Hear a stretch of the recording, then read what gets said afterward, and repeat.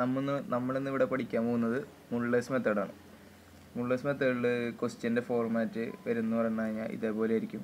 x³ - 3x - 7 = 0. ഇതിൽ നമുക്ക് x0, x1, x2 ഇതിൻ്റെയൊക്കെ വാല്യൂസ് നമുക്ക് ക്വസ്റ്റ്യനിൽ തന്നിട്ടുണ്ടാവും.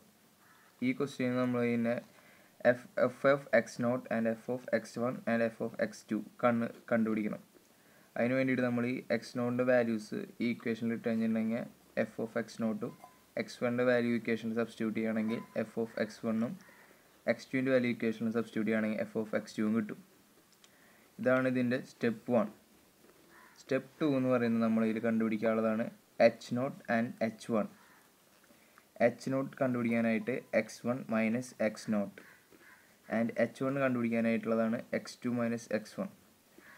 x1 and x2 x0 values നമുക്ക് ക്വസ്റ്റ്യനിൽ നിന്ന് തന്നെ കിട്ടിയിട്ടുണ്ട്. ഈ h0 ആൻഡ് h1 കണ്ടുപിടിക്കുന്നതെന്ന് വെച്ച് കഴിഞ്ഞിട്ടുണ്ടെങ്കിൽ del0 ആൻഡ് del1 കണ്ടുപിടിക്കാനായിട്ടാണ്. del0 കണ്ടുപിടിക്കാനുള്ള ഇക്വേഷൻ എന്ന് പറയുന്നത് del0 എന്ന് പറയുന്നതാണ് f of x1 - f of x0 divided by h0.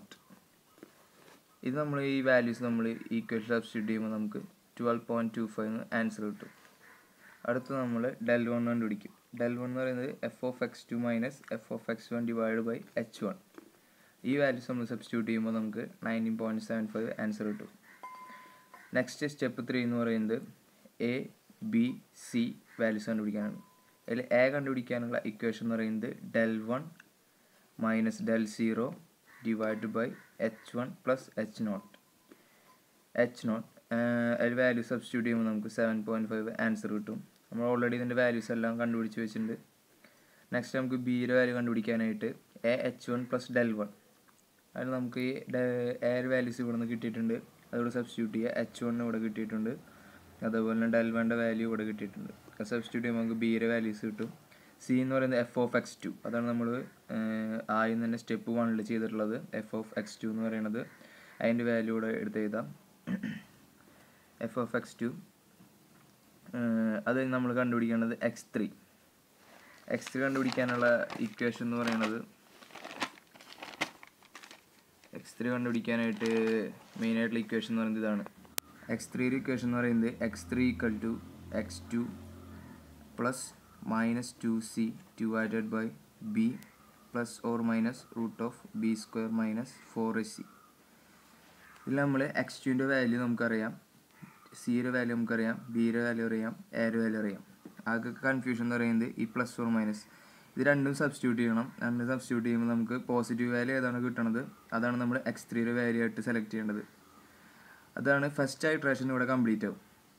Second iteration ചെയ്യാനായിട്ട് ഇപ്പോൾ കിട്ടിയ ഈ s3യുടെ വാല്യൂ നമ്മൾ സെക്കൻഡ് ഐട്രേഷനിൽ x2ൻ്റെ വാല്യൂ ആയിട്ട് സെലക്ട് ചെയ്യും. സെക്കൻഡ് ഐട്രേഷൻ സ്റ്റാർട്ട് ചെയ്യുമ്പോൾ നമുക്ക് x0 എന്ന് പറയുന്നത് ഫസ്റ്റ് ഐട്രേഷനിൽ x1ൻ്റെ വാല്യൂ, x1 എന്ന് പറയുന്നത് ഫസ്റ്റ് ഐട്രേഷനിലത്തെ x2ൻ്റെ വാല്യൂ, x2 എന്ന് പറയുന്നത് ഫസ്റ്റ് ഐട്രേഷനിൽ കിട്ടിയ x3യുടെ വാല്യൂ ആണ്. ഇനി നേരത്തെ ചെയ്ത സ്റ്റെപ്സ്